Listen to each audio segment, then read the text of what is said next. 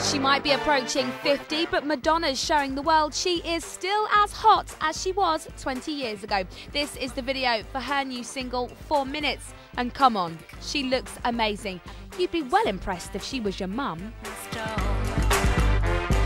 The undisputed Queen of Pop's now revealing why she decided to team up with Justin Timberlake and Timbaland for her new album, Hard Candy.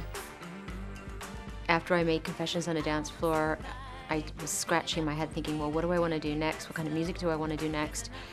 And so I asked myself, well, whose music do I love right now? Who am I listening to? What records am I buying? What makes me excited? What am I excited about right now, musically? And it was those three. Madge mentioned 3 acts there. That's JT, Timbaland and Pharell Williams. Can you imagine the riders for artists that huge? It was a little bit of a different energy working with other performers. I'm used to being the diva in the room, and the person I'm with is much more of a support system for me. So I had to adjust to, sharing diva space. Yeah. Madonna, a diva? Never.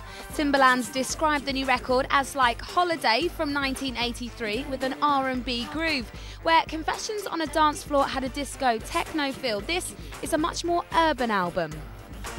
It personifies the mood that I was in when I was making the record, which is kind of cheeky, wanting to have fun.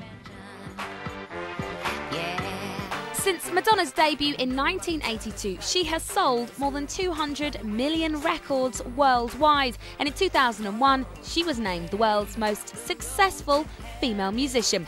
You can hear the new album for yourself when it gets its global release at the end of the month.